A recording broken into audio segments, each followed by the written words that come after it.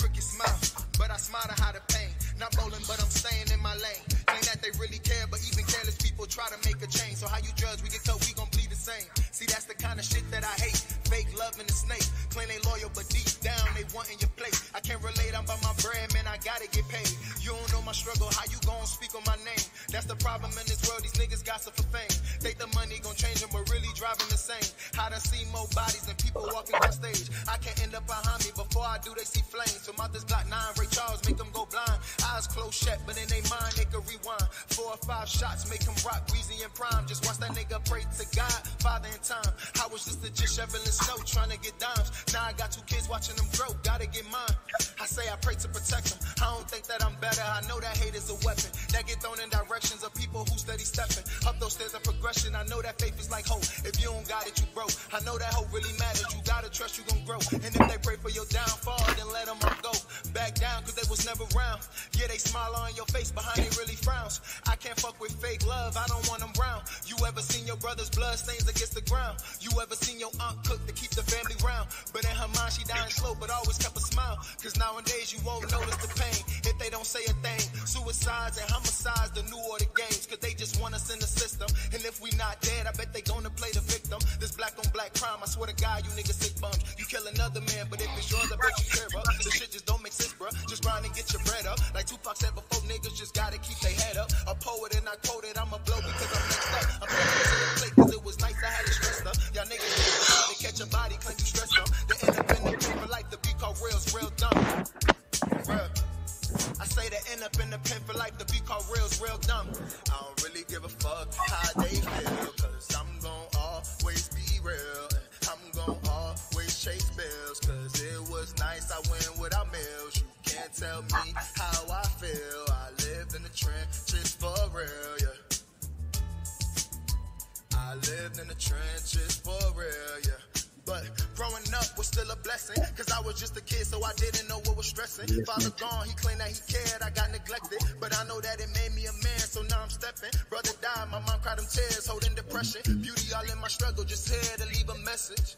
I said beauty all in my struggle, just here to leave a message. Nigga, just keep it up.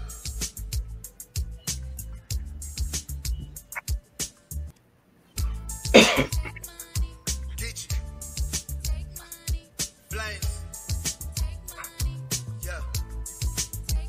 I don't even have a crooked smile, but I smile to hide the pain. Not bowling, but I'm staying in my lane. Claim that they really care, but even careless people try to make a change. So how you judge, we get told we gon' bleed the same. See, that's the kind of shit that I hate. Fake love and the snake. Claim they loyal, but deep down they want in your place. I can't relate, I'm by my brand, man, I gotta get paid. You don't know my struggle, how you gon' speak on my name? That's the problem in this world, these niggas gossip for fame.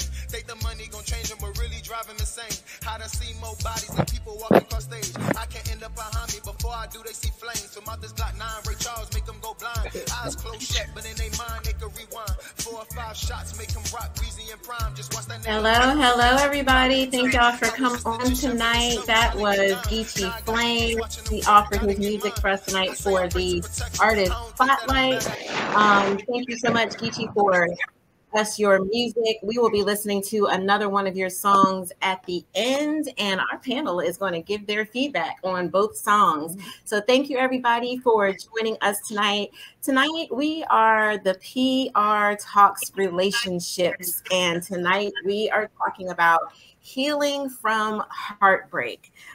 This is something that I'm sure y'all have been paying attention to my timeline. If you have, then you probably know what's going on. If you haven't been paying attention, then you don't.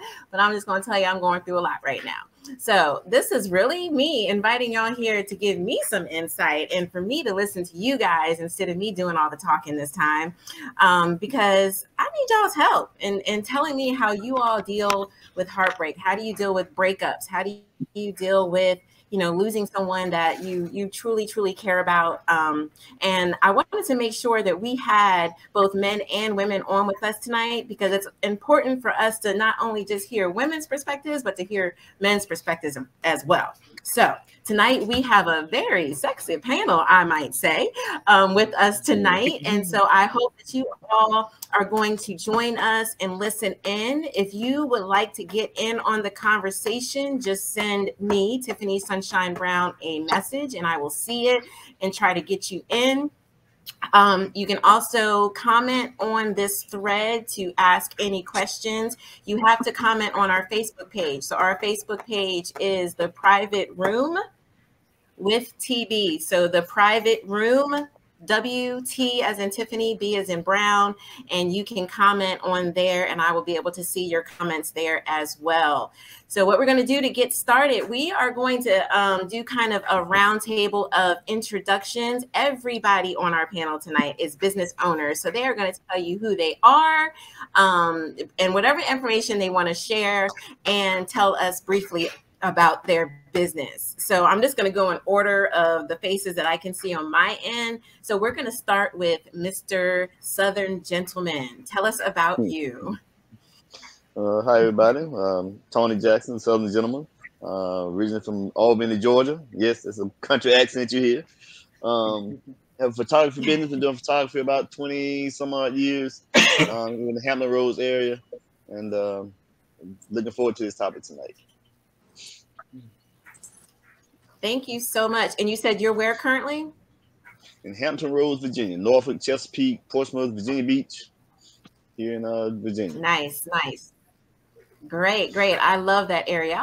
I almost moved there before I moved to Charlotte. I was between Norfolk, Hampton area and Charlotte, North Carolina. So I love that area and I come there often because I have a couple of friends like you there. All right. Thank you. Thank you. Thank you. Thank you. Next up is Miss Erica. Miss Erica, tell us about you. Hello, hello. My name is Erica A. Meadows.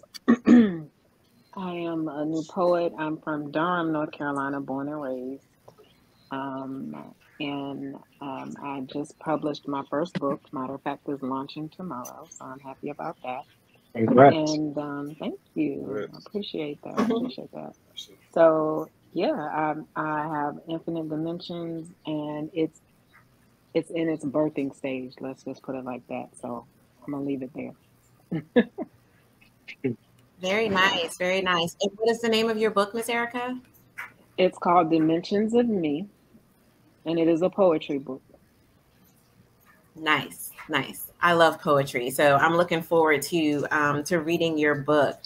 Next up is King Mac. Sadly. What's going on? Yo, my real name is Marcus. They call me King Mac. I'm an activist and a advocate for the youth. I do a lot of stuff with the youth program. I got a program called Building Boys to Men and a young ladies program called Girls on the Grow. I also just started my own transportation service. And then that started off by being able to get those kids around so they could make it to certain events and whatnot. So yeah, that's what I do. I love being a part of making change. So it's good to see y'all Black faces right now. I love it, and I appreciate you kings and queens for tuning in. Yes, thank you so much. I know that Coach was really great with my twins and especially my son, and just, really just feeding into them, being able to talk to them on their level, to be able to connect with them. They're 14 now, so they were about, I believe, 8 then, I think, Yep, 8 or absolutely. 9. Yeah. Eight exactly. Yes, yes. So he connected with the twins. My daughter came on earlier to make sure she spoke to him tonight. So thank you for what you're doing in the community for our kids, because our kids really do need role models. And I always say that our children especially need male role models, because a lot of children respond more to male role models in the community. And so it's always important to have males out in the community helping our youths. And there are studies that have shown that male mentors of children are more effective, and ladies, don't take offense, but it's true, are more effective when it comes to changing behaviors in children that are at high school, middle school, high school age. So thank you so much for being there for our children and really just being you. You're very easy to talk to, and the kids definitely do love you. So thank you very much. I appreciate it. Thank you. Yes. Thank you. All righty. So next up is, and I'm not even going to try to say what your nickname or your stage name is. So I'm just going to say Christy because I don't want to say it wrong. Gaia, but Christy is okay. But I do go by the name Gaia as well. I am originally from Sumter, South Carolina. Oh, that's me echoing back.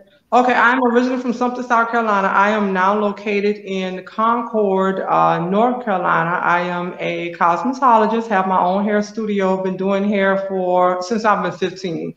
What they call a kitchen stylist. I'm also a poet. I am also I guess you can call it rapper. I do music. So I work on different projects. So I don't want to just label myself as being a rapper because I'm so much more than that. And I'm an author of books that I have written that I have not yet published, but they are written. They just have to, move forward with the process. And what else? I guess that's it for right now about me. Yes. So you're a hairstylist and you're in Concord. So yeah, I'm gonna be hitting you up. My daughter just had her ears go up when she heard that. Because we live in Kannapolis, so I had no idea you were that close to us. Yes, y'all look forward to meeting you all. Yes, we will definitely do that. So yes.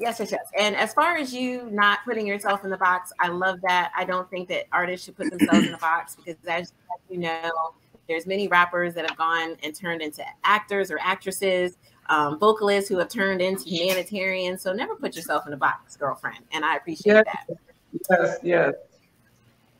Oh, and I need to tell everybody, Miss Gaia is going to be performing on November 30th at First and Goal at my Vibes Artist Showcase hosted by myself. Enough said. So I hope that all of you can make it. At least be able to tune into the PR Live red carpet to see her perform because I'm looking forward to it. Yes, I'm looking forward to meeting all of you. That's dope. Yes. We have, let me see, I think we have King Mac, Ro, and Daniel are all in the Charlotte area. So hopefully you guys can come out and support Vibes Artist Showcase and Miss Gaia now that you have met her beautiful. Okay. Thank you so much. Thank you. And Ro, she has been performing our last two showcases. So we have another star on here. Miss Ro, we're going to have you go up next. Tell us about you, love. So I'm your girl, Ro P. Hill. Most of my friends call me Ro. I am the CEO of Stepping Stone Production. I have my own artist development company, which means that basically whatever it is that you need as an artist, your girl got you. I also sing, write, I direct videos, write treatments, do a whole bunch of stuff, hair, and a whole bunch of other therapy. I'm a jack of all trades, but yeah. And I'm an artist. Yes. So you know what? Bro, we should have had your music on here. I didn't even think about that. I was trying to put this together to replace our guest that had to cancel tonight. And I didn't even think about telling you to send me your music so we can play it tonight. But that's okay. I got you. The next episode. Nice. Okay. And last but definitely not least, the handsome Mr. Daniel. Thank you. I appreciate that. Hello, everyone. My name is Daniel, and I am the founder and owner of a company called Smith Environmental Solutions. I am an indoor environmental consultant, and what that means is that I focus on mold, lead, asbestos, improving indoor air quality. We clean dryer vent cleanings, HVAC duct cleaning, and I've been in business for 17 years. I'm originally from Virginia, Williamsburg, Virginia, spent some time in Hampton. So I've been in Charlotte for the past 16 years, and it is, I appreciate this opportunity because as Tiffany said earlier, it is good to hear men's perspective when it comes to heartbreak, because again, we are human. We also have a heart. So I'm looking forward to hearing everyone's perspective. And that's it. Thank you so much. Thank you. I appreciate that. So let's get all of us on here now so that we can all see each other.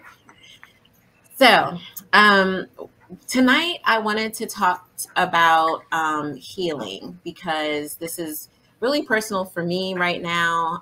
And I know that several of you reached out to me in the last week or two to kind of, give me support and to talk to me, and share your stories. And so I really, really appreciate the fact that y'all reached out to me to talk to me and to kind of, a couple of y'all told me what to do and what not to do, and I had to take it, and and I had to take it and out of my emotions and get my emotions, off the gram. So I really appreciate that, but really want to talk to everybody about your stories. And so what I would like for you to do is I asked you to think of, when I asked you to do this episode with me, what was the first relationship that popped up in your head that was painful for you or caused that heartbreak for you?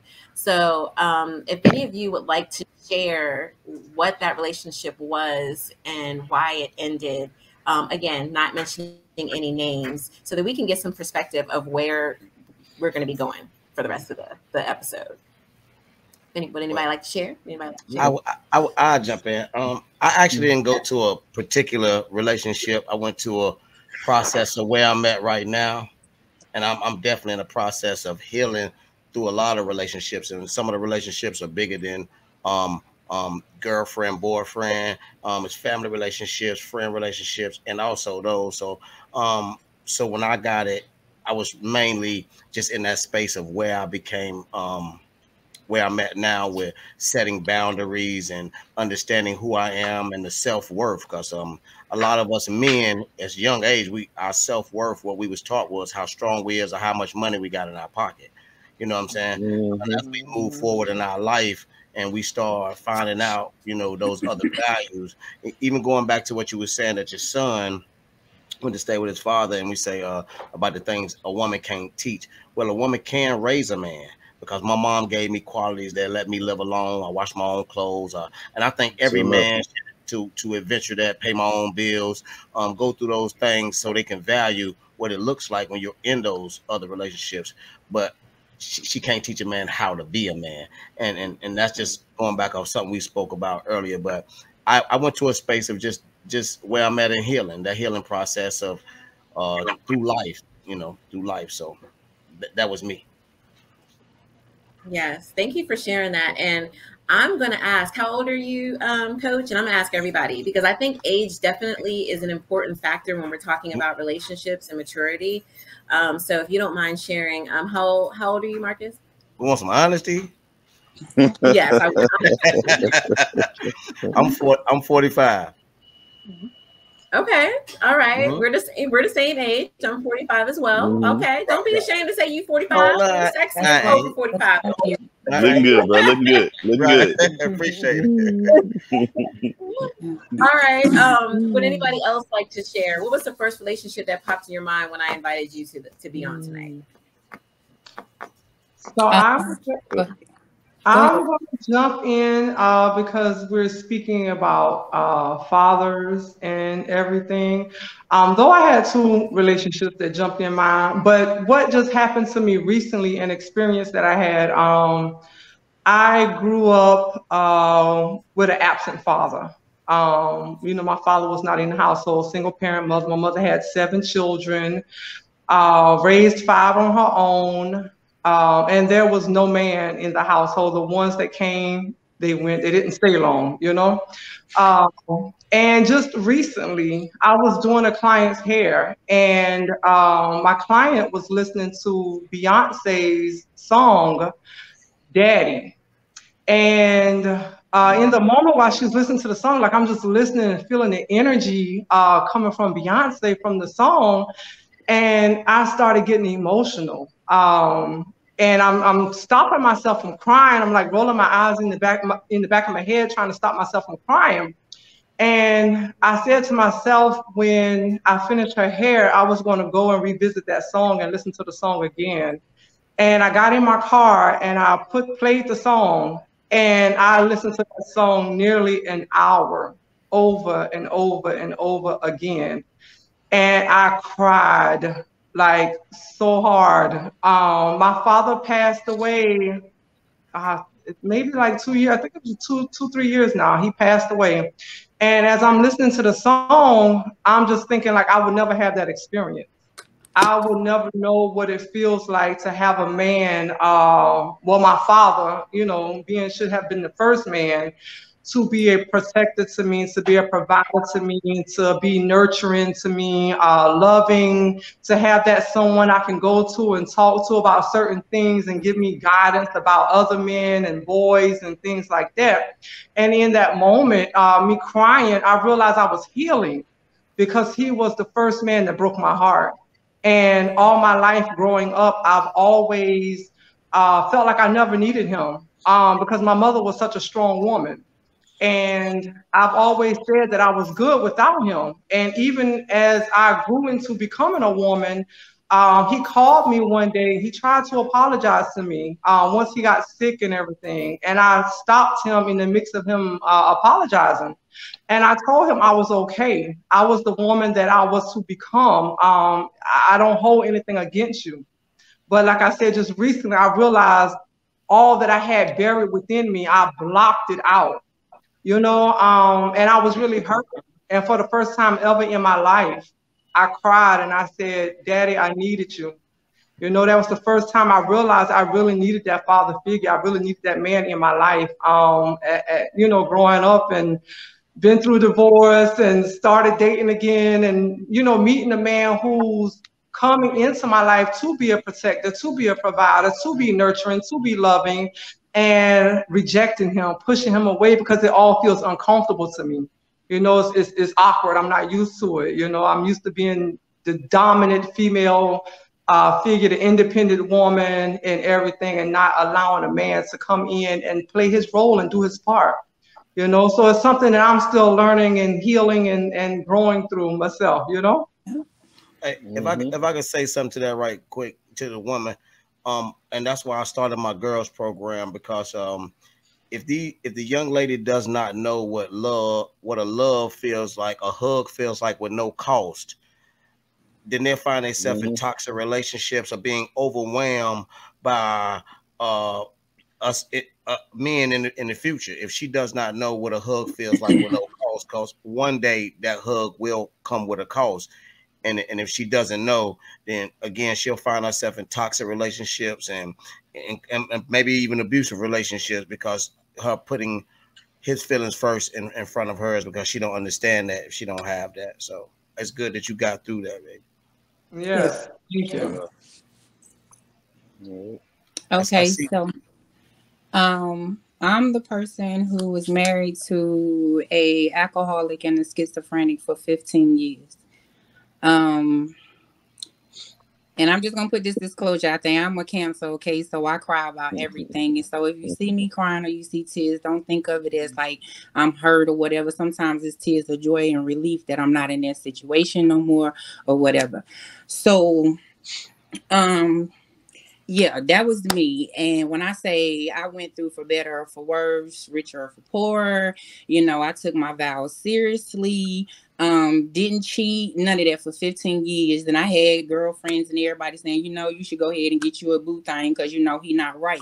But, you know, I'm a preacher's kid. So, you know what I'm saying? I grew up in the church, and, you know, when you get married, they say it's to death do you part. And so I took that seriously. So it caused me to go through a lot of stuff that I necessarily shouldn't have went through, but I'm glad I did, because it made me into the woman that I am today.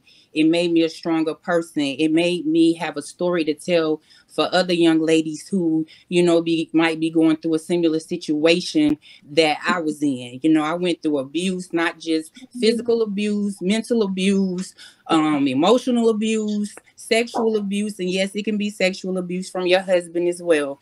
So, yeah, that's my story. Well, we glad you powered up. Yeah, yeah. Well, my story is I come from a Christian background, church 6 days a week. Never really was exposed to the world in a sense, and it caused me not to experience a lot of things from music to Black culture to understanding who I was as a man in general, because I only saw those type of men. Um, I was I was abused by a family member when I was 5 years old, and in that environment, when I came of age to come out and tell my family, it was pushed underneath the rug that we so experienced so many times. And there's not a lot of men that talk about it, but it happens to us just like it does with women. I think that platform has opened up for women to say they've been abused sexually, verbally, but for men, it's like if we say that, that makes us soft. That makes us not a man. And I'll tell you today that because of that healing process, because of me telling that story, it has helped so many other men go through that and within my family.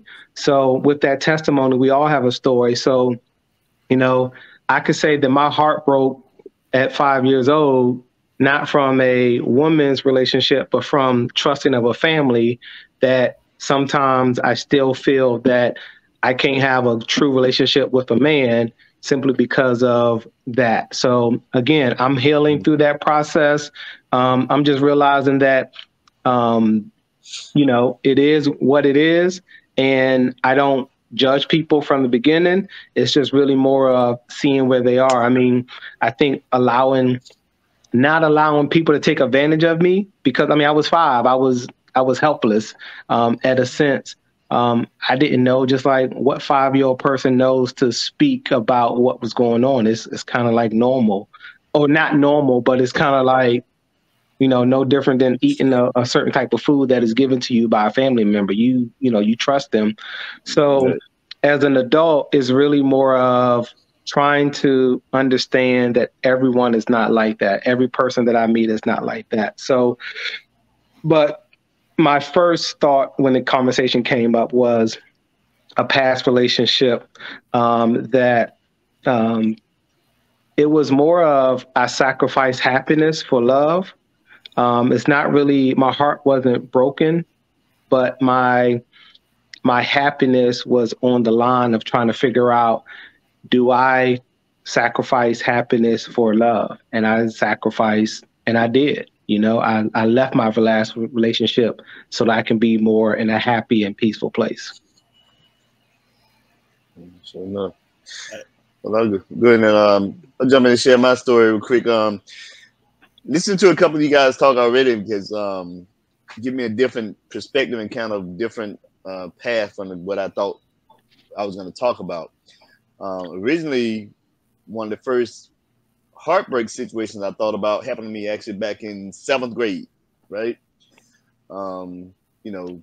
I grew up watching the Disney Channel, and I'm 53, so I'm probably one of the oldest members on the board, or the oldest member on the board. So I watched the Disney Channel. Black don't crack. But I watched a lot of Disney movies, and so growing up, we all had the whole image of husband, wife, kids, picket fence, blah blah blah blah, happily ever after. So that's basically how I lived my life. Was part of a church growing up, just like you, Daniel. So everything just seemed so laid out so perfectly. But what happens once you step outside of those 4 walls at home and 4 walls of the church, that's not how life happens. So as a young man, again, you're taught, like Marcus said, to be strong, and how you got to provide for your family and all those type of things. But so in 7th grade, I actually had a girlfriend meet me at the skating rink, and I'm trying to show off to my family and all this kind of stuff, and come to find out she didn't want to be with me because I didn't have the newest pair of shoes that came out that year or whatever. So she broke up with me on New Year's Day at the skating rink. Oh, wow. But thinking about those different things, Marcus also mentioned about heartbreak doesn't always just come from relationships. Someone else mentioned about, you can have it from family members, broken relationship with my dad, 'cause my mom and dad got divorced when I was young, and of course it was his fault about everything until I found out the truth about some things. And as I got older, and another stigma Tiffany had to get rid of was that it's not okay to see therapists or seek help.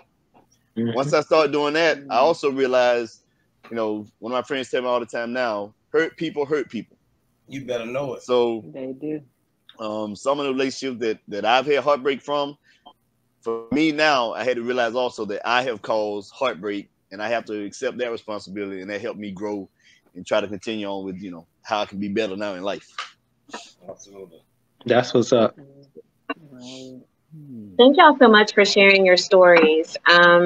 So tonight, you brought up some really good points about relationships and kind of where how childhood can affect your future relationships. And so for the ladies that are on, was your father present? And I know, Gaia, you said that your father was not present, but for Erica, was your dad present? And Bro, was your dad present in your life? And do you believe that not having your father present in your life has affected you in your relationships or having them in your life?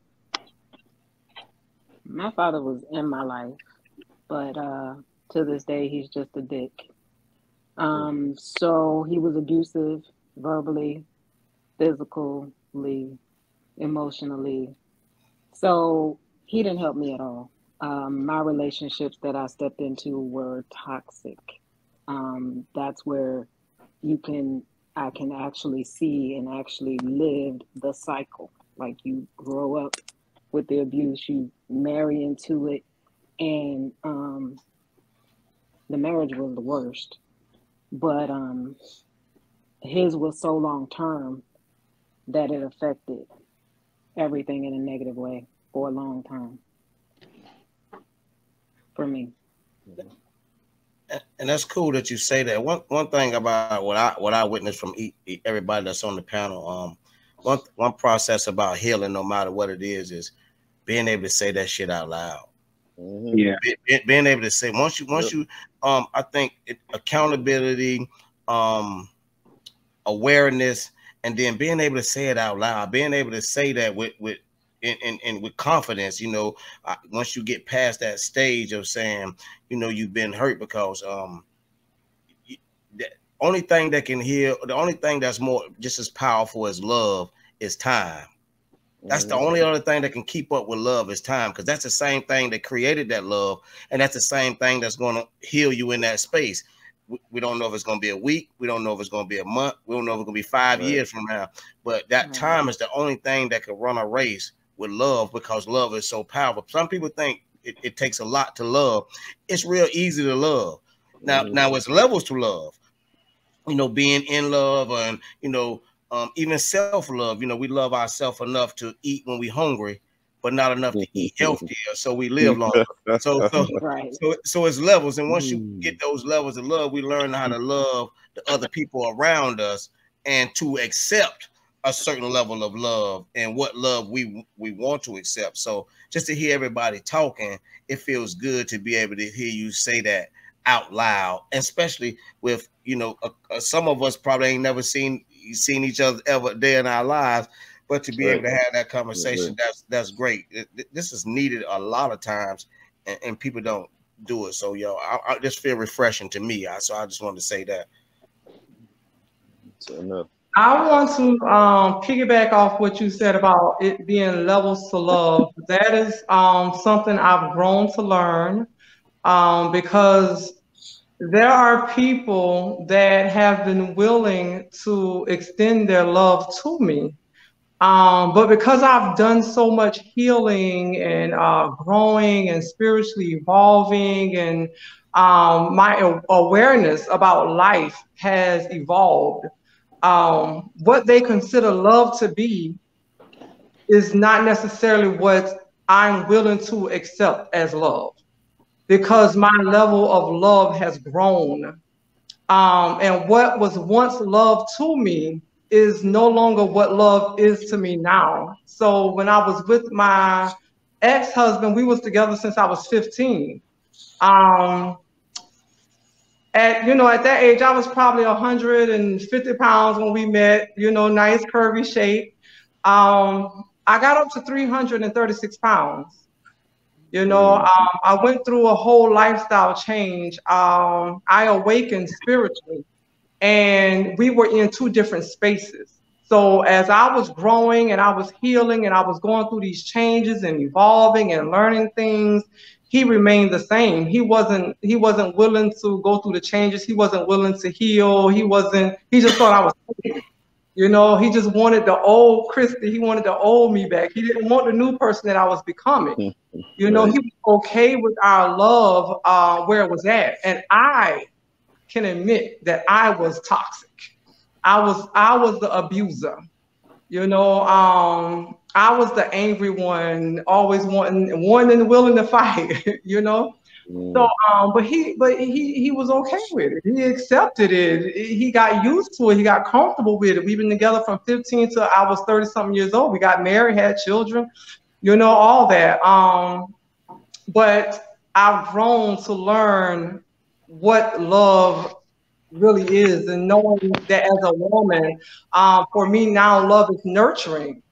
It's nurturing. It's being able to actually listen to my man and or people in general, not just the man, but being able to listen and being nurturing to that person, and being bringing healing energy to people, and not being so dominant and controlling and so overly independent, and giving a man his space and allowing him to do him. And I think that is very important, because as women, especially women today, I feel like a lot of us, we so dominant and so independent to where we do not allow men to have that space to be a man. Because me, for instance, I came from a single parent home. So I saw my mother being in control. I saw my mother run the show. I saw my mother pay the bills. My mother was that, so that's who I became.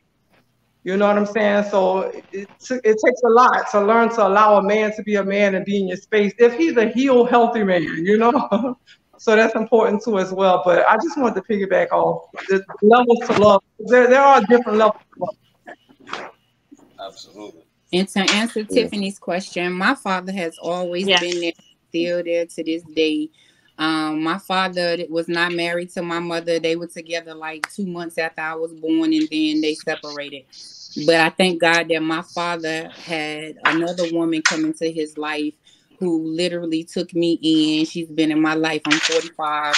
She's been in my life since I was 2 months old. You get what I'm saying?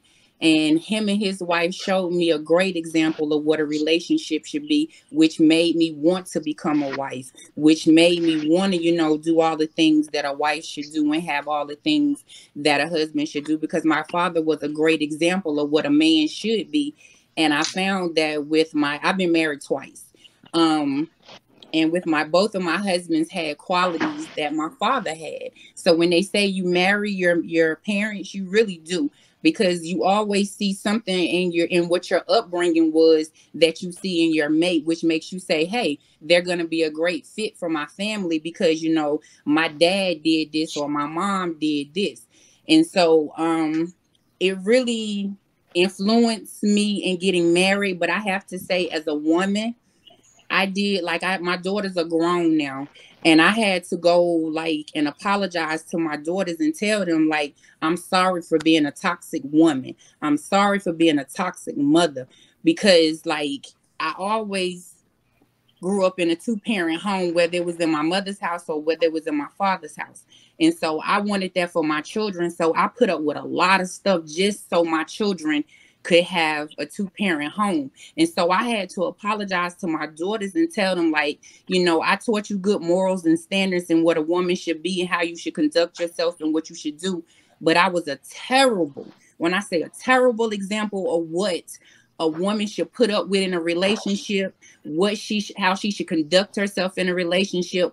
Because in the beginning, I was that meek and humble wife, submissive, did all of the things that a wife should do. But then after years of them cheating on me, after years of them, physically abusing me, mentally abusing me, I became the abuser. Because it was like, I wanted to fight back.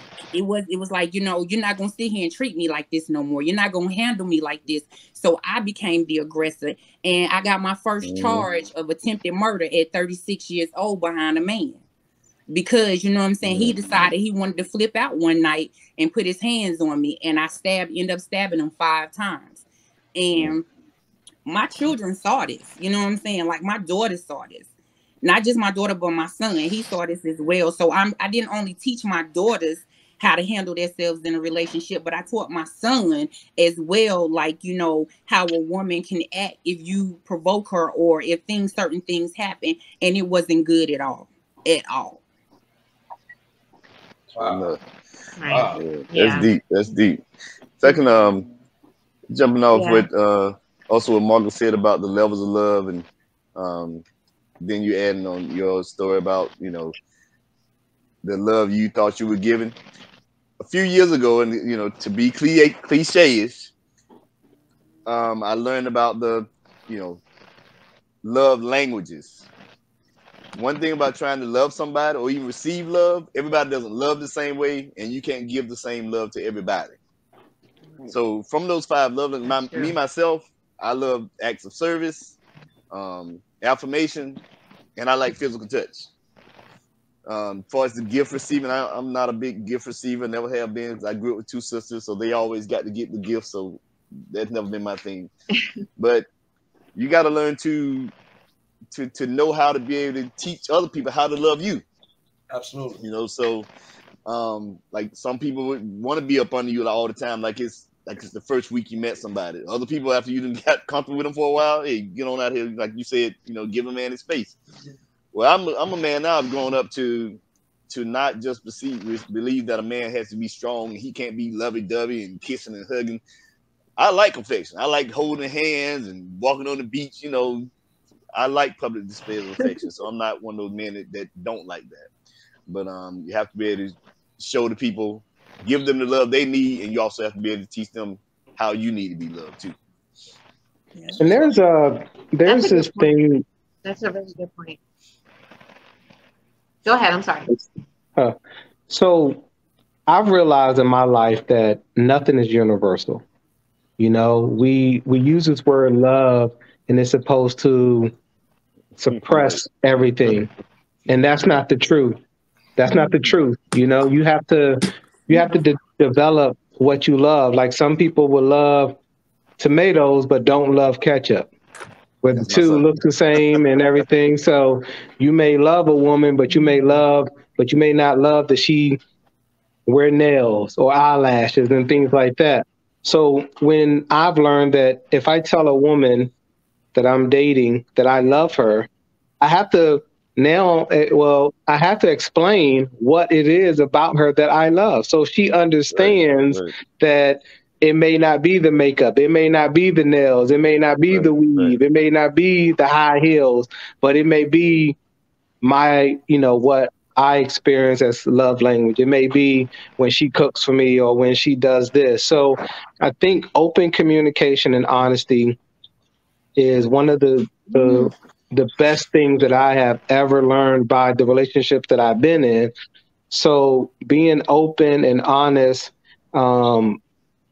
and not thinking that, men would think that when women say, will you cheat on me? And they're asking you to be honest with them, because if they can't accept your honesty, then they're not going to really accept anything else from you. They may not like it. Liking it and respecting it is 2 different things. If you don't ask, if a woman asks me a question and I'm honest with her and she's like the whole thing, there's a conversation that women would say, if a man just want to fuck me, just let him just say it right out front. So you can be honest. And men would be like, I ain't saying that, but they'll go and invite you out to dinner and everything and pay with the expectation that I'm gonna fuck you. And when you why tell me that? So we have to understand that love is not universal. It comes at a point of you can meet somebody the first day and you can love how they smell. And it's okay, and you shouldn't. And I think people turned off. Sometimes people get turned off or afraid to say it. You know what? I've seen you. I've been on 2 dates with you. I love the way you smell. And I think that you're opening that guideline to be comfortable in saying the word love, because that instead of saying I love you, and Right. give people Right. the understanding that I'm being open and honest with you. And that's something.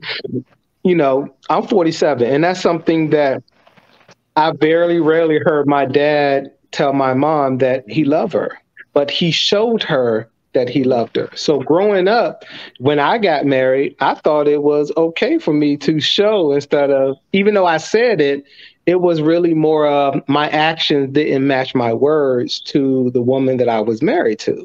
So, and I realized over time that love is not universal. That I say like this, if anyone in here really want to experience a different type of love, speak stuff into existence. Speak that you want to love unconditionally. Once you realize how to love unconditionally, you stop judging, you start accepting, you start being honest, you start being open, because unconditionally means that no matter what, I'm going to love you. Like the young lady said, about the um, through thick and thin, through best or worst. That's unconditionally. And if we can focus on that, there's nothing, if we can focus on that, I guarantee you that your relationships will be stronger and better, because you got to be honest from the jump. Yep. That's dope. That's dope, my Good. brother. So If I can add something as far as that, I'm gonna as far as that, I'm gonna come in here real quick, because is it really possible? Is it healthy to love somebody unconditionally? We've had examples of marital rape. We've had examples of domestic violence. We've had a couple of people say about infidelity and cheating. So it's one thing to love somebody, and it's okay to have unconditional love for somebody, but not is that healthy to have unconditional love for somebody. So that's just my take on it. I think we have to respect ourselves and respect who we are as an individual, but also we have to know, and I think it was Marcus that said that we have to know our worth and what we will and will not accept. And we also have to talk about boundaries as well. And so unconditional love, I only have that for my children. I have that for my children and my mother. I don't know that I can extend unconditional love to anyone else, because to me, when you say that I love you unconditionally, that means that I'm giving you permission to do what you want to do, because you know that I'm still going to love you and I'm still going to accept you for who you are. When sometimes that's not always healthy to do. That's not what that means. So it's like Marcus said, it's boundaries in anything that you do. Even if you say that you got an open relationship, or in friendships, there's always boundaries to everything. And so when you love someone unconditionally, I look at it as everybody got shit with them. Everybody got flaws. And so you can't expect someone to put up with the flaws that you have, but you're not willing to accept someone else's flaws. Now, that's not to say, like, you have to know what's acceptable for you, because what's better for me might not be better for you. What's worse for me may not be worse for you. So that's why I say you have to set up boundaries and know, like, what you are and aren't willing to accept. And you have to state that fact from the beginning. And that's not to say that you can't give people chances, but when giving people chances, you teach people how to love you. So if you continuously, like when my husband would cheat, when they would cheat on me, I was taught for better or for worse. And to me, I thought that meant that, I was supposed to put up with stuff like that, because in the church, you don't get divorced. It's till death do you part. So You know, I thought that I was doing the right thing, but then the older I got, I started to learn that, you know what, that's not right. You know what I'm saying? He already stepped outside the marriage, so the marriage is over. You know what I'm saying? So once he stepped outside of that box and said, hey, I'm going to do this and I'm going to do that, at that point, he literally divorced me and told me he didn't want to be with me no more. So at that point, I had to start moving differently, which means that the unconditional love that I once gave you, I had to rescind on that and say, guess what?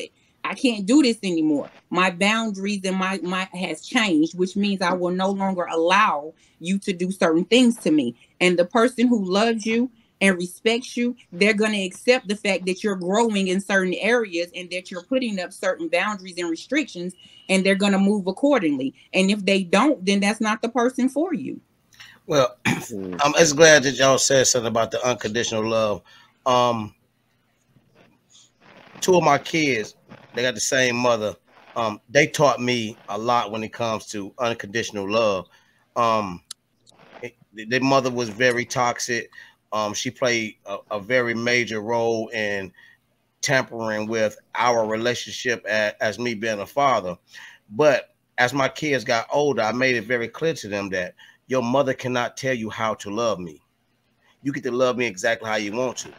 But I could not beat the power that she had, no, despite the father that I had been, or whatnot. So they taught me very well about this love thing. So when they decided to move on and say, you know what, I'm taking my mom's side, that whatever, it didn't matter. At that point, they taught me something as my flesh and blood. So when I meet somebody that's not my flesh and blood, I'm definitely setting boundaries. And then I don't have no problem with you walking away, because my kids just walked away. That gave me a sense of how I challenge love and how I look at the love thing now. It even took me through some traumas of abandonment. You feel what I'm saying? To the point where I felt hurt behind that. So with my own insecurities, coming from places that I came from in some of my relationships, you know what I'm saying? Because now that I'm here, I can be more honest about where I remember being a cheater. Right now, those same things that I did affect me now to how I trust in another situation, where all of my insecurities didn't come from somebody else. Some of my insecurities, and I will say 80% of my insecurities, came from me, from things that I done in my life. You know what I'm saying? The person I had been, you know what I'm saying? So when I think about a genuine love, I love you for who you are. If that's my friend, my homeboy, we drink a beer and watch a game together, then that's what I do. I keep it right there. If me and her go out to eat, and that's what I keep it right there. And until that space is natural, there is no force in place for me. I'm not gonna force anything, and I don't got no problem with you going that way, because guess what? If I ain't talked to my daughter in 2 years, you think I care about talking to you right now? Nah, that don't really bother me at this point. And they taught me that. They gave me that energy in my face, love, to say people are going to be who they're going to be. Your 10 toes is your 10 toes. And one thing I learned is everybody's not going to love the same. Everybody's not going to love you the way you might love them. And I remember dishing out that type of love in life, from friends to everybody, until I found out, hey, you wouldn't have let me sleep. You wouldn't have let me sleep on your chair for 6 months, but I let you slip on my chair with my kids, my girl in there and everything. But when I think about it, you wouldn't have let me sleep on your chair for 6 months. And those type of spaces strengthened me in the area. When I think back, that was damaging places. Now it strengthened me to be a little bit more honest. When it comes to women, I'm telling you exactly who I am. If you're gonna like me, I don't want to put on a mask and then have to pull the mask down later, because I wasn't who I said I was, just to mentally stimulate you or sexually stimulate you. I'm gonna keep it G from the beginning, to tell you who I am, how many kids I got, how I move, how I do and do that. And if you decide to like me, if you decide to go further with me, that's because you met the real me, and I don't gotta come back. Matter of fact, why would I want to fake and be somebody else? If I'm somebody else all day, who gonna be me? You know what I mean? So you know what I'm saying? I'm gonna be 100 up the gate, but I can't tell you that's been me all my life. In these last 5 years, I watch myself progress to a different space, and I can only be I'm excited about the new space I'm in with setting the boundaries, because again, y'all know how men is. We kept quiet about a lot of stuff. We didn't say a lot of stuff. We don't want to say, hey baby, that macaroni wasn't good. We putting everybody's feelings before our own. We don't want to say it because if we thought about going into relationships, a woman goes into a dating relationship about everything she's not going to do. We have to go in trying to get the manager position off the rip. We have to. We go in and say, open that door. Our conversation got to make sense. Everything. We go into that space, and we're afraid sometimes, and we don't say that, but we're afraid sometimes to say what we may want to feel, or even say the word no, until you get later down the line. But if we learn how to set those boundaries and set it up front, then we get an honest relationship. We get an honest friendship. We get an honest whatever this is from the beginning. And I promise you, my kids have really taught me that. Those two really taught me that levels of love it. And so guess what? I love them exactly. And I asked God to deliver me from those spaces. So now I love them exactly how they love me. It's fine. It's cool. I'm cool with that. So I'm going to love anybody that steps in my love zone exactly how you love me. That's me. Yeah. And love is also about maturity too. Like you can, like when I first learned about relationships and what I thought was love, I wasn't mature enough to understand what it took for me to be a boyfriend or, a friend in that. And now as I'm older and I've been through relationships, I understand that where I am now as a man, with me understanding what unconditional love is, me being open and honest, it's easier for me, and I'm more mature. It's easy for me, as the brother said, it's easy for me to be open and honest and tell you what I want. Now, is that 100%? No, but sometimes it takes a certain type of conversation. It takes a certain day, or it takes a realization, and it takes, sometimes praying, God, how do I move like this? How do I listen more? And when something is revealed, then I make those changes that were before I didn't really want to ask for help. I thought, again, I'm the man. I know what I say goes, and I ain't trying to change for nobody. Either you love me or leave me alone. And all that is going to do is have you being alone. Absolutely. Yeah. If I could jump on that, if I can touch on that whole open and honest type thing real quick. So my question to everybody, who on the panel tonight is single? Me. Raise your hand. I am single. Who is single? Okay, so when I say single, because I seem like I have to clarify this sometimes when I ask, who is you not gotta say it married? twice. You gotta say single. You single. I'm single. I saw Tony. I saw Tony. I saw Ro. Erica. I'm talking about single. I can bring Erica me a spin a night bag. Okay, so when I think of single, I'm asking who's not married, and then who is not dating anybody right now, like exclusively. Raise your hand. I am not. I'm not dating. I'm single. I can bring a spin a night bag. Okay, all right. So look, brother, they call that a whole bag. Why do you feel right now, or what is the reason why you're single right now, and what is it that you need in your next relationship? Well, like that, I said, that'll actually tie into what I was about to say a minute ago, as far as the being open and honest. Having been someone who, growing up, you always thought how you felt like you thought how your relationship was gonna be. As a man, you go in there, you want to say you want to be a provider, you want to, have one wife, you don't want to cheat, all those different type things. But society and peer pressure, even as a 20-some-year-old man, and depending on your life situation in the military, it changes you. It makes you change your mind. Well, you have the choice to make a different decision than staying faithful and all that kind of stuff. And then once you get through that, okay, I want to be open and honest.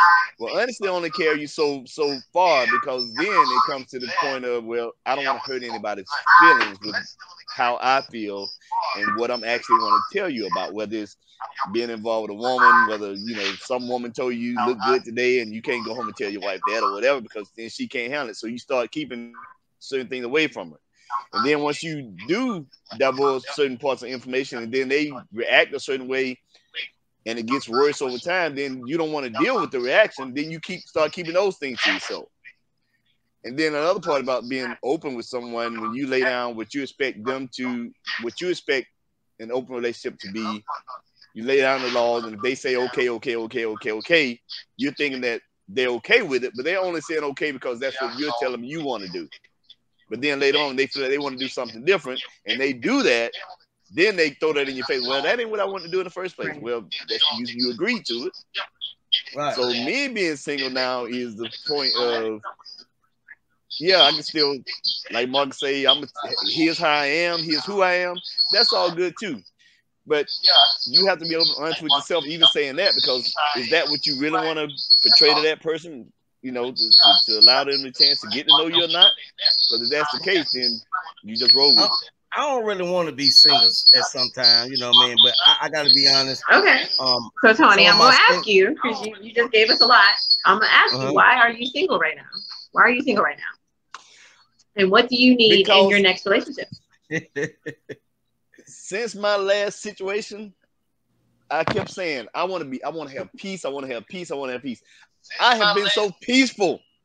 Like not having to answer different crazy stuff, not having to, my peace and happiness. That's why I'm single right now. I'm living life and loving it. That's why. And I think that's where I am. For me, I had to learn. Okay, all right. I also saw Erica. Erica, you raised your hand and told us that you were single. Tell us how long have you been single and why are you single? And what do you need in your next relationship? I've been single for some years. But I had to begin to heal. I had to learn how to love myself. Always been a caregiver of sorts, being the oldest of three, with my two other siblings being significantly younger than me. So I had to, my son said to me, Mama, you know, all that love that you give everybody else, because I see it, I need you to turn it around and give it to yourself. Best advice ever, right? So now that I know how to love me, and I love me like I do, which when you do that, you automatically set the boundaries because you don't want to fuck up again. You know what I'm saying? So you set those boundaries. That's automatic. And for me, anyway, it's automatic. And I think I'm not really in a place that I'm ready to be in a relationship with anybody. I'm fine right where I am right now. And I still have to do more work on me because I want to be ready. You know, when whoever he is comes along, I want to be ready, you know. So I'm continuing to work on me. Not to say that I don't have people approaching. And, you know, I've had people say, you know, you just cold. Okay, it is what it is. But I'm being honest. And you can already tell I don't really mix words. So with that being said, I'm good. I don't need anything right now. That's what's up. I love myself. I'm good. So I have a question. So what was your name again in the red shirt? Erica. Yeah. You said when you're ready, do you think that you would ever get to that point to where you say I'm ready? Yes. And does that readiness, do you think that it would match that man in his readiness? Because I think sometimes we put a high level on when I'm ready to date, meaning get myself together. But ready, I think sometimes we may meet somebody that we think we're ready for, and that person could be the person for us. However, sometimes we may have to realize that, oh, I'm not ready for this, but I can get ready. So I guess I'm just saying it from experience that I thought that I was ready for this type of relationship. And when it came, I realized that I wasn't ready and I had to grow into that relationship. Right. So just like I said, not saying that there's anything wrong with that. Understand it's almost like saying, you know, when I get $1 million or $1 billion, I'm going to do this. And when you get it, you do nothing to absolutely that. So understand that preparing for that relationship, you know, unless there's something tangible, meaning I want to buy a house, I want to be this, I want to be that. Those are goals. But being ready for a relationship, especially when you don't know who God is going to bring into your life, that's the part that, in my experience and my advice, not opinion, because I think different. I think opinion is something that no one is like the greatest commodity. Everyone can have an opinion, but my advice is something I experienced that I thought I was ready for this type of relationship. And when I got it, I realized I wasn't ready. And I had to formulate and I had to kind of like start all over to make it work. I think for me, being ready is just me loving me taking care of me right now, because I've been so long, years, taking care of somebody else. I need to take care of me. I just started. I just removed myself from the abuse. You understand? Gotcha. It's only been 2 months. You feel me? Okay. So with that being said, I have to work on me. I'm not ready. I will go into something and I'm fearful that I will make it toxic. And I don't want to do that. So I need to continue to work on me right now. Brother, what on that? I was thinking like sometimes we ask God for certain things and because it does not look like we expect it to look, we let it pass by. So a lot of us, I feel like I maybe passed my queen up a time or two because it didn't look like what I imagined in my head, but I asked for it. It's kind of like you being out there in that water and you're saying, hey, God, now you gonna save me? I'm about to drown. They say, well, I just saw a branch by that branch was going over there to the land, and you let that branch by because you looking for a damn boat. It wasn't big enough to carry you, huh? Right. So I think a lot of relationships we pass up our kings and queens looking for what we think it should looks like, and instead of accepting what it could be. You know what I mean? For me, I would say my insecurities probably keep me from being in a relationship and being single. My insecurities, and I won't say just because of somebody else. A lot of my insecurities come from, again, a place that I was at, years in my life that that hold me back because I've been so. Now it's hard for me to trust because of the bullshit I done. You know what I mean? It's hard for me to trust somebody else because I did some bullshit. You know what I mean? And I have to digest that, you know what I mean? And I have to eat that myself. So when I do wake up on them nights and reaching over there and I'm slapping my cell phone and my laptop and the other pill and all that, damn. Well, you did that though, you know what I mean? So I'm making up one side of my bed and shit, you know what I mean? Self-inflicted, huh? I had to accept that. Well, I'm single because my partner has not found me. You know what I'm saying? Like, I'm waiting on, my partner to find me. And another problem is when I say I don't want to necessarily be married again, people look at me like I'm crazy. And I'm like, no, I want a partnership this go around. I don't want a marriage because marriage has expectations that I ain't trying to fulfill no more. And not only that, but the dating pool has shit in it. Like, girl, who you telling? Like, it's so when you say dating though, like when you say dating, when you say dating, is dating one person or no? I date multiple people, and so my thing is like everybody just wants to have sex. Nobody wants to get to know anybody anymore. Nobody. It's like we had the first conversation and you already trying to come to my house to, Netflix and chill. Or, what I'm saying, we go out on a date and, a couple of times and you think I'm supposed to give it up. Like, I understand people are doing it nowadays and it's people I done met like, dang, he fine as whatever, he can get it. But at the same time, just because you can get it don't mean you ain't got to work for it, bro. Like, come on. And it just gets on it's terrible out here for us. And I hang around a whole, like most of the dudes, I mean, people I know are guys. So I hear it from both ends. Like my homeboys say the same thing. Like it's chicks out here that just be wanting to smash, and I'm sitting here trying to cuddle, and she just wanting to smash. And you know, I get that, but then it's like, and they say it's always like opposites attract. You know what I'm saying? Like you want a good dude, but you always get the hoe. You want a good woman, but you always get the hoe. Like that's just how it seems to be out here nowadays. But that go back to that.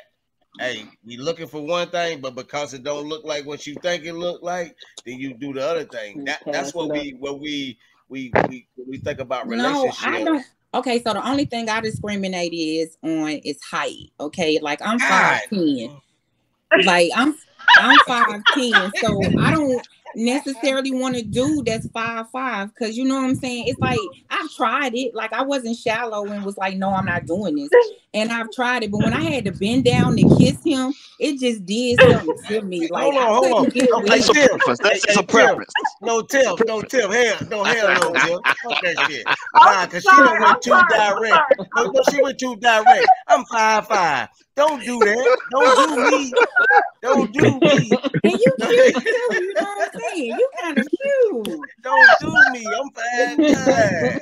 But I'm 6'2" in the shit. I'm 6'2" right here. You know what I'm saying?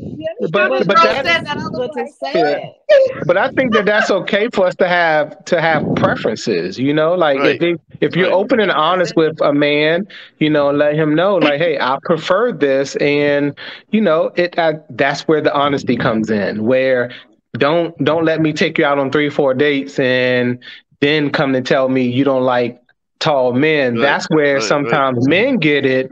Is that we're not hearing that honesty from women from the jump, but you all expect for us to be honest and tell you, I got 3 kids, I got 3 baby mamas. Why you didn't tell me this from the beginning? So it has to be understood that it's okay to want to develop a friendship and things like that. But if this man is taking you out on a date and you accept it, you have to understand that he may be coming from a point to where he wants something. Hey, I'm dating with a purpose, meaning that purpose to get to know you. And if you know that you got to bend down and kiss him from meeting him at the restaurant, let him know from that jump. Hey, D, I might don't mind standing on my tiptoes. I mean, you know what I'm saying? You know? And this is the other thing, like, okay, so I'm gonna say this. Even though I say I date multiple people, like, but for real, y'all will be surprised. Men do not shoot their shot. Like, even they'll say hey all day, or you know what I'm saying, be like, hey, beautiful. But that's like the far as the conversation go, it's like, bro, if you want my number, just say you want my number. If you want to hold a conversation, hold a conversation. I can't. Bro, where are you from? I'm from Charlotte. You're from Charlotte? Okay, because I was saying that for a very long time, coming from the DC area and moving here. I was like, these men down here don't know how to step up. They don't know how to say what they want, so forth and so on. They don't. And that's because I guess I'm used to aggressive men, maybe. So when I moved down here, I have DC. It's not at me from across the bar, but won't say nothing. You walk past me 10,000 times to make a word, but you don't say nothing. But we'll stare you down. At the same time, we'll stare you down, but won't say a word. It irritates my soul. We don't take rejection well. We don't take rejection well. But if you never put yourself out there, then how will you know? You know what I'm saying? Might not even number, yes or no. Right. Well, I disagree with that whole not stepping thing. As a Southern gentleman and growing up in the South, and one of the things that I learned how to talk to women from my grandmother and my aunts. Right. So another one of my side jobs I do, I'm a stand-up comedian, and my dad used to always tell me, if you make them laugh, you got them. But with that. In this day and time, I believe that one of the reasons why men are falling off with some of the communication is because of things like this. Back in 1985, we weren't getting on no computer talking face to face with people.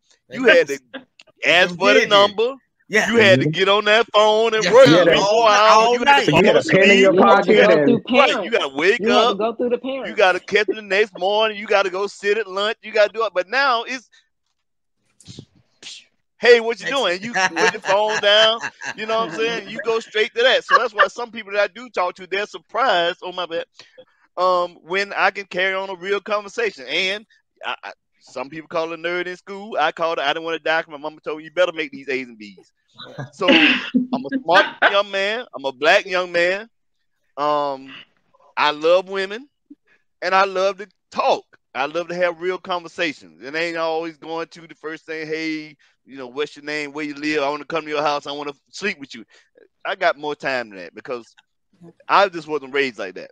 I And love plus, to for a talk. woman, 90% of it is mental stimulation. Like Sure once enough. you stimulate the head, you know what I'm saying, the body will follow. Come on. And most Right. people don't know It's a that. They want game. to Right. They stimulate the don't get body it. first and Right. then But They worry don't get about it. the head later.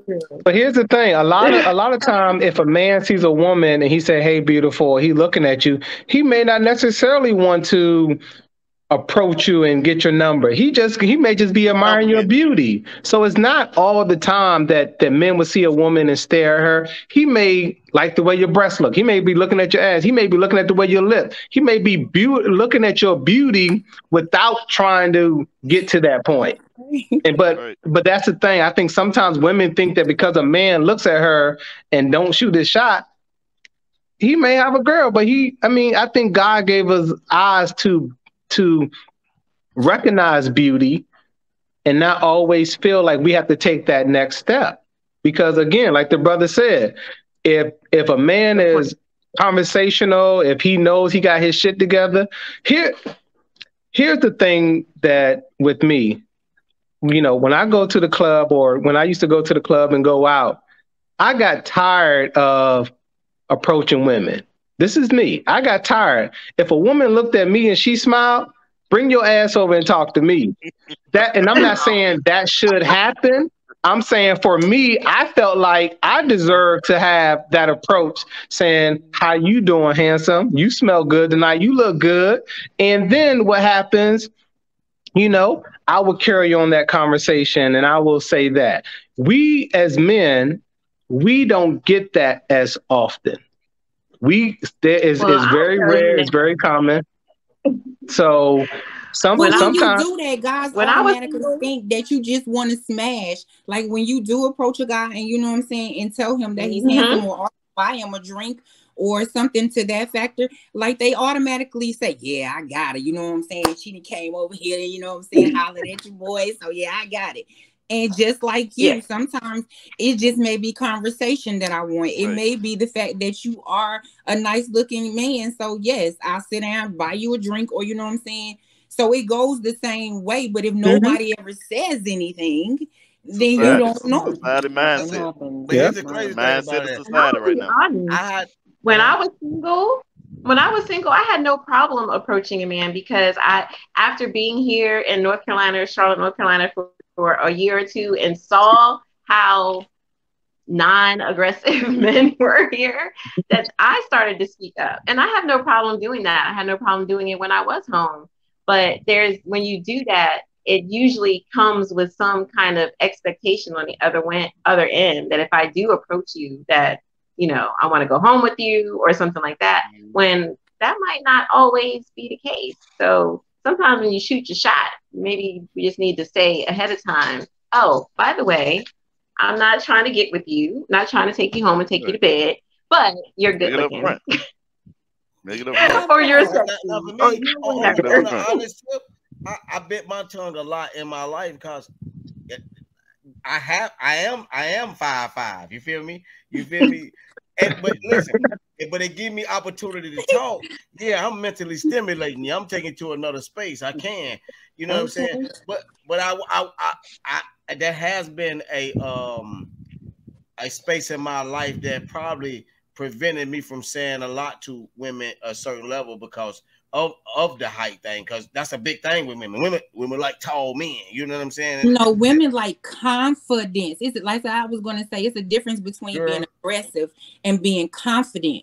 Like being aggressive is just like it's being a bugaboo, getting on my nerves. But being confident and going after what you want, that's sexy. Like, you know what I'm saying? And we know the difference because of the vibe we get, the energy we get from you, conversations that we may have, you know, but yeah, you start just in my ear. Yeah, you become aggravating. That's then it goes back to the guys. Like for me, rejection don't sit well with me, especially because don't hit me with the oh you cute. Oh, I'm cute now because I'm 5'5". That's what's up. Yeah. Well, I said that before I found out. No. What I'm just saying, baby. I had to deal with it. I'm not saying. I had to deal with that. Like, oh, if you was about. Yeah, if I would, but I'm not. Well, so here's the thing. I don't, like I said, I'm trying to figure your name. You said you said he was cute, but that was before you knew he was 5'5". Would you entertain going out on a date with him, knowing that that's not your preference? Because I am not a shallow person, and I know that when you get to know somebody, it's not all about physical, because physicalities go away. So I'm not a shallow person. So at the end of the day, I may just end up meeting a real cool person who end up being my friend. And it doesn't mean that, you know what I'm saying, I wouldn't enjoy his company. Just because that's just like even if he was 5'10" or 6 feet, I would go out with him still and say that, hey, it may not work out, but I still may have met a cool friend at the end of the day. Okay. Now, here's the thing. Now, I'm very confident. Now, I just said how I move, like in general, and I'm very confident, and I'm okay in this city and any other city and any other place you drop me off at. Your boy, good. You know what I mean? That I'm all right with that, and I am confident enough to say, hey, this woman right here is a good friend. Like, you know what I'm saying? Like my best friend is a female, and you know, we cross no lines at no space. Like that's my. You know, people, and right now in my life, the majority of my friends are women, because I don't got time with the guys to figure out, do you love me the same, bro? I love you. I respectfully love you, bro. I take one for you, give one for you. But to find out you don't love me the same, I don't got time to figure that out. When I get to talk to women, it's natural. It's a natural instant. It's a natural space for me. I get to really be honest about where I'm at, who I'm dealing with, and whether that's going to a bedroom or never going to a bedroom. I'm cool with that. You know what I'm saying? Respectfully, you know what I mean? That friendship for me is really, really cool. You know what I mean? But like Daniel and Tony, just meeting black men now in a new area, I push to get black men to get together and do, like, I'm working on a man's trip. I want to do a man's trip.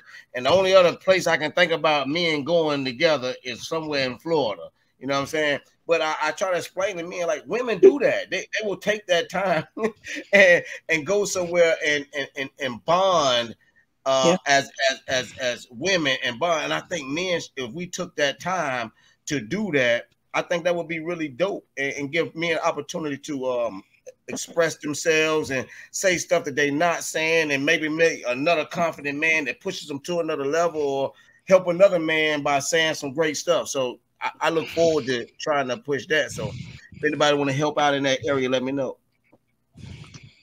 Well, I wouldn't mind helping getting that going for you, but I'm a female, so but you know, I know a lot of men that would appreciate that. So just me too. Tell them I got two buses right now. I got a 20 passenger and a 21 passenger. We can load them up. Okay. We can take care of that gas, and we can go find something dope weekend and head down to Miami, huh? Make it make sense.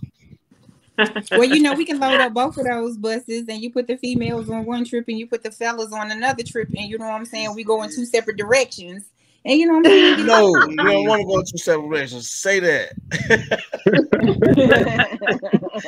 That's the problem now. We're going in two separate directions. Yeah, we party with them. We party on our own. I don't want to do that. So we totally did not hit on anything that we were supposed to talk about. But it was good conversation. This was really good dialogue, and this was our first in the PR Talks Relationships, because this is actually something that we plan to kick off next month. But because of my own personal situation and really wanting to talk to my friends and get that feedback, I decided to do it a little bit earlier.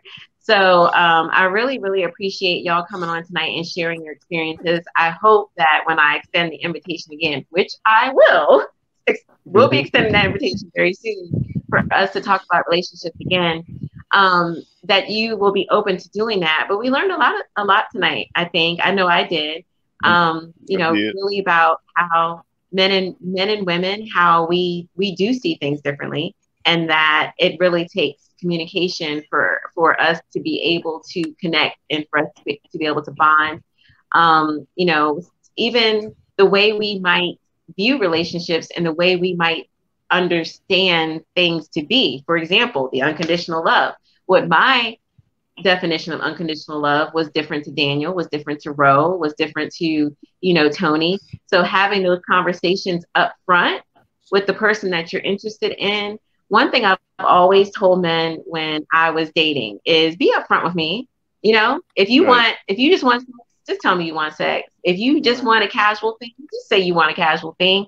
Right. I respect your honesty and your bluntness over you giving me some bullshit and you end up doing something that's gonna make us no longer be whatever it is we be. Be honest up front, like Daniel said. Say who you are, say what it is that you're looking for, and stand in it. And if it's not for you, it's not for you. And we also tonight, really covered that, our childhood experiences do have a lot to do with how we enter into relationships as an adult. They can shape what kind of relationships that we get into. I would hate to say especially women, but I know a lot of women who end up marrying men like their fathers. And so if your father and you did not have that close bond and relationship, and there were some things that your father displayed that might not have been healthy, you tend to be attracted to those men as an adult because that's what you're used to.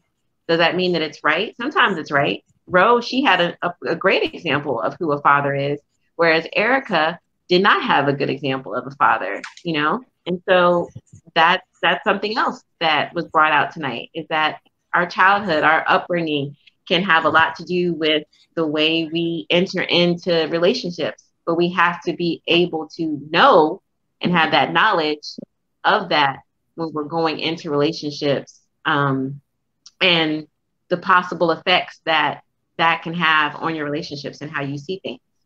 I really, really appreciate. Yes, Daniel. Can I just say something right quick? Yeah. Can I just say something right quick? I think I'm the only one probably on the panel that is actively in a relationship. Was that correct? Everyone else was single. And I don't want to leave without saying that oftentimes we feel that there is not love out there for us. And oftentimes, people come into our life for a reason. Like we have heard all the things about relationships, about love, about who's this and who's that. And one thing that has helped me from healing from a heartbreak is that I don't take the ending of a relationship as serious as I am learning about that relationship. So, and I had an older woman tell me, keep doing it until you get it right. And sometimes we are that black sheep that's saying, oh, you've been married 2 times, you got 5 kids, you got this, but we look out into the world and it's not really pronounced. But oftentimes, though, people will find their love after the 3rd, after the 4th. It's like when we give up in our mind, like there is no one out there for us, that may not be, because in life, we go through different stages of our life where the person that you're with from 25 to 35 may not grow with you and you outgrown them. And I believe that that's God saying, I take you through these stages just like a job or just like anything else to learn that. And I think as humans, when we use the word marriage, it's kind of like everything else disappears. Like, you get married and your husband ain't supposed to cheat or your wife ain't supposed to leave you and all that stuff. And that's not the truth. Sometimes we have to accept life And the reality of it is that we have no control over it. We have to wake up every day and enjoy that while we have it, because we don't know when the day that person could pass away, that person could come up with the illness. And we have to just focus on that and just keep on moving and understand that sometimes happiness may come from multiple people, because there are people in our lives that have been in different relationships. There's people that have been married for 40, 50 years. Is that common? No. But can it be possible? Yes. And it takes sometimes, for others, it takes longer, different relationships for people to learn. So as we all leave today, think about what you have learned from your past relationship to help you heal to go into the next relationship, and make sure you don't do that if you felt that that person could not respect that part about you. Not telling you to change or be somebody else, but understand that as I didn't respect, I'll just be honest. When I was younger or when I was married and I used to have sex, it was selfish. I just wanted to get mine, whether it was 2 minutes or 3 minutes. Then after dealing with different relationships, I realized, nah, Daniel, you got to make this 30, 45 minutes. You know what I'm saying? Because I had to grow from that. I had to realize I couldn't be that same person. So unless we're willing to change for ourselves, you're not going to keep that person. That person is not going to stay with you, because you're still dealing with your old self. And as we know, old is not going to always be better than the new. Good point. Good point. Good point. For if anyone would like to share, what is a lesson that you have learned in your relationships that you're going to take forward with you? And that's how we're going to close out tonight. Anybody? I'm no longer allowing anyone, when I say anyone, to stop me from doing what it is that I was called to do, what my purpose is, what my destiny is doing. I allow my past relationships to dictate to me how far I could go, where I will go. And I'm not doing that anymore. Like, you know what I'm saying? That's all I can take from it. Like, I'm going forward. Good point. And I'm glad that you have, because you are a phenomenal lady. Y'all have to come out and see Miss Rowe perform. You can feel her passion in her music, and she's dope on top of that. So yes, I'm so glad that you are living your truth. I'm coming to see what that 5'10" look like. Hey, Marcus, look, he's shooting their shot. He's shooting their shot right now. No, like, what's going on? 5'10" look like. Yo, listen though, I didn't tell y'all this though, real quick. I did music for a long, long time. I actually had 2 deals in my earlier days. But I wrote a song in 2006. And I just revamped it and directed a video for it. I would like to send it to y'all because it got a lot to do with that whole healing process and that mental health space. And if we hadn't, I tried to jump on and click friends with anybody that I seen in the page. And if I haven't, I'm gonna go back and try to make sure I befriend you, and I want to sing you that stuff too, especially to the artists that's on here. I don't think I can do a deal or nothing right now because I'm too old. But never too old. Yeah, I want to send that to y'all because it's really, really a dope image, and I want y'all to see that. So and I take all feedback. I'm definitely one of the artists that can respectfully accept creative criticism, but I want you to see it because it's really dope. So I just wanted to say that. Okay, that sounds like we need to get you out to a Bob's artist showcase so we can hear what you got going on over there. And you're never too old. You're never too old to do what you love to do. Never. You're never too old. Would anybody else like to offer their takeaway from their relationships going forward? I take away that I have to understand that when I speak stuff that I want, that God is on the universe is going to send it to me. And I have to be ready and prepare for that. So if you say you want a good man or you want a good woman, you have to understand good. You got to find out what her good is and see if that's acceptance. You got to find out what his good is. Not perfect, because no one is perfect. So I've realized for me that when I spoke what I wanted in my next relationship, I got it. And this is my advice to y'all real quick. Sometimes we try to force puzzle pieces in our puzzle. They don't go right there, but they go somewhere. You hear me? Say that again. Say that again. Say that again. Sometimes we force puzzle pieces in places that they don't go. They might don't go right there, but they go somewhere. Respectfully for yourself, you know what I mean? And I grasped that today, you know what I'm saying? And I eat that. So. Yes, I have to agree with you, even though you just learned that today. Yes. I was this years old. I was this years old when I got that one. Yes, Erica. I think for me, I just want to be better. That's all. My focus right now, honestly, is just myself. I just want to be better. I want to be better all the way around. And as Rose said, when he finds me, you know, I'll be better. That's all I want to do is just be better. You will. Yes. You will.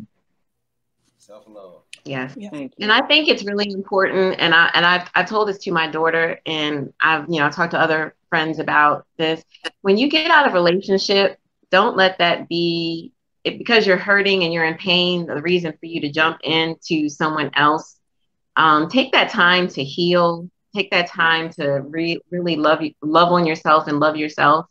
Because after every relationship, we lose something, we win something. We gain something, we gain understanding, its perspectives and all that kind of stuff. So I respect you, Erica, for knowing that you're in a place where you need to be about self. And that's okay. Just like me, I'm in a place now where I need to be about self because I have a lot of healing to do. I know that you have a lot of healing to do. We all have a place where, when we go from an end of relationship to a new relationship, we all have to have that healing process in between and not just, they say, what is it? The best way to get over someone is to get under someone. I think that's the most stupid statement that I've ever heard. But a lot of people do it. A lot of people do it. You're carrying baggage. Yeah. Exactly. So one way, so we can at least say something about what our topic was supposed to be tonight, was that healing. Don't go up under somebody else. Heal for yourself. Love on yourself. Take care of yourself. Implement and make self-care and self-love a priority while you're healing. Because you don't want to take that baggage and that hurt and that pain into your next relationship. It might not be all gone, but trying to be a better person and be a better you before you move on is definitely something that I think everybody can benefit from. Miss Gaia, were you going to offer your takeaway from your last relationship going into a new? Equally yoked. That is so important and so relevant to me. Someone being equally yoked, and not just physically, but spiritually, because where I'm at spiritually, I need a partner that can not necessarily match me, but can meet me where I'm at on a spiritual level, because sometimes I can get really deep and spiritually inclined, and I can lose a person. And I want to be, my soul needs to be fed, so if I'm able to pour into you and feed you, and feed your soul, this wonderful soul food that I have, I need you to be able to do the same for me. So I've learned that is very important. That's more important than you just being able to pay my bills, because I've experienced that. I experienced the man catering to me and doing all these wonderful things, massaging my feet, like great. But spiritually, we were not equally yoked. And that's very valuable and important to me. Mm-hmm. Good. Tony, you want to offer your takeaway going into another relationship?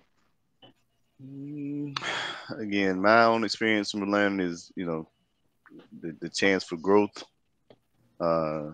self-acceptance, owning up to your own whatever, and being able to forgive both ways.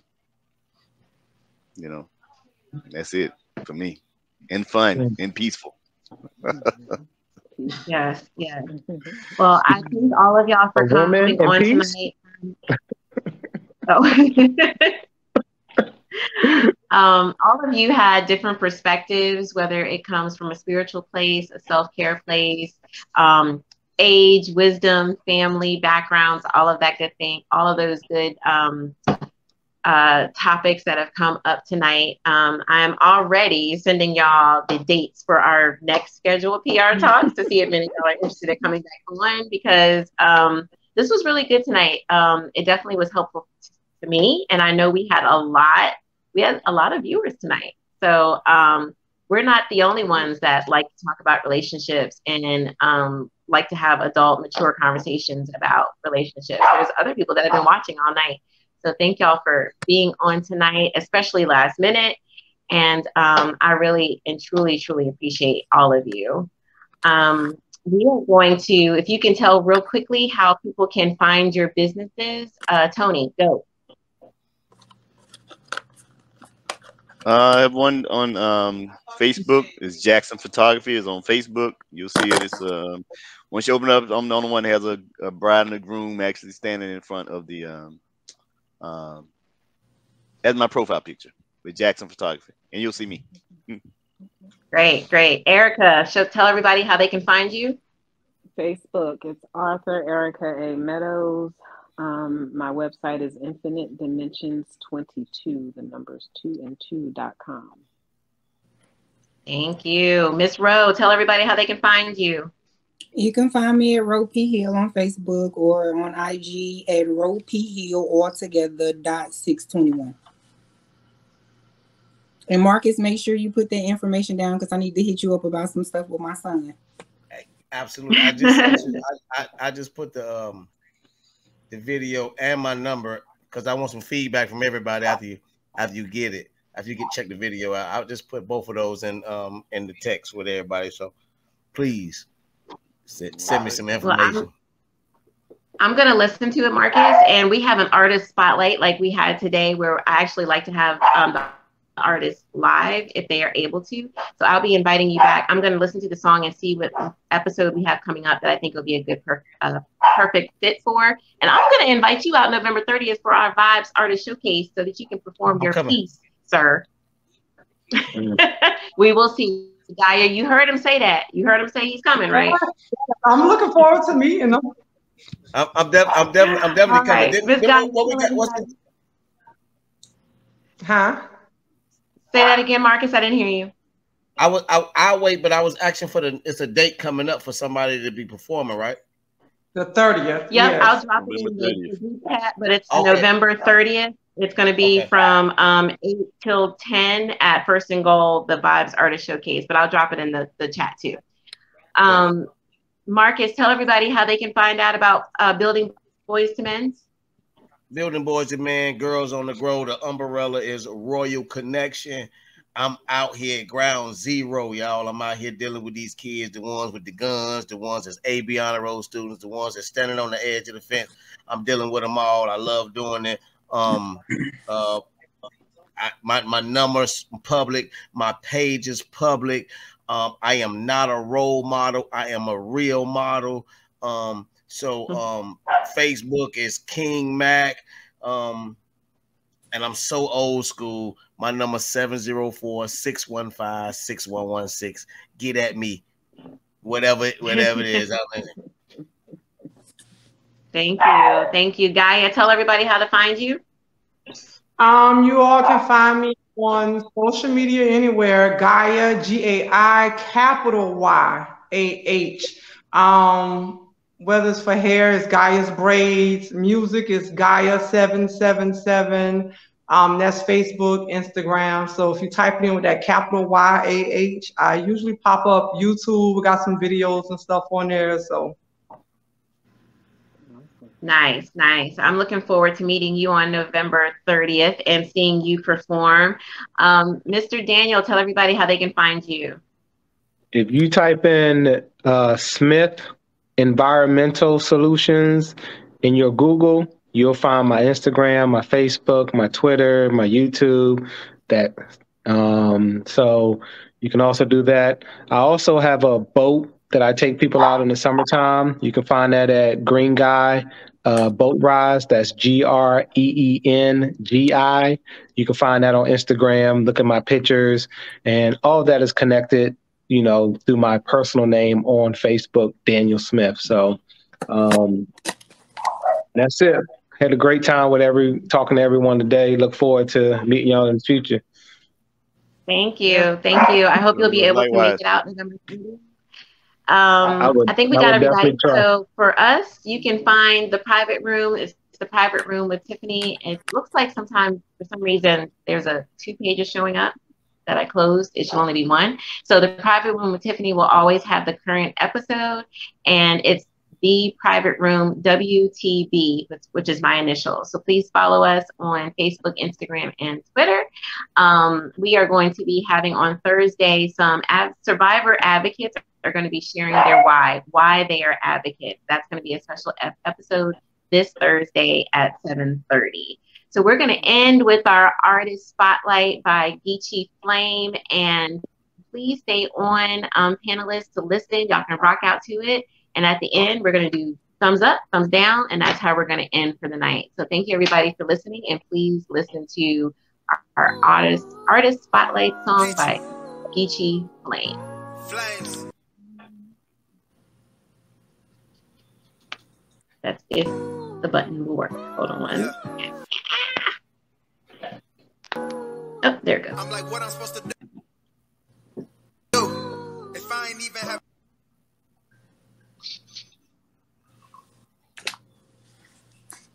Okay.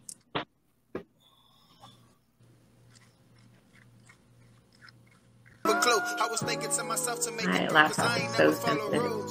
Seem like I always want to lose on the road to success. I took a you because I'm just trying to be that dude to clean my mind. Claim they throwing love, but most of love was in their mind. If they really cared, they would be there when I was down. Now I'm straight and I don't. Can y'all hear this song? Yes. I got like a fraction, showing fake love. I start subtracting, moving just how they acting. Real nigga never lacking. I take you out before I'm bleeding, gasping. Pick this because I'm really trying to free my mind. What was y'all like when I was down? No one was by my side. I pray for peace because it's the only thing that I can buy. But peace is free, and yeah, I knew, but shit was on my mind. Pain, kill, love, hurts, just don't waste your time. I pray you be the very best, never be too shy. They shot my father in his head, and yeah, he's still alive. We was a part that brought us close, he done apologize. So I'm just trying to tell you things could work, no matter the worth. If you really care, show that person what hurts, because you never know when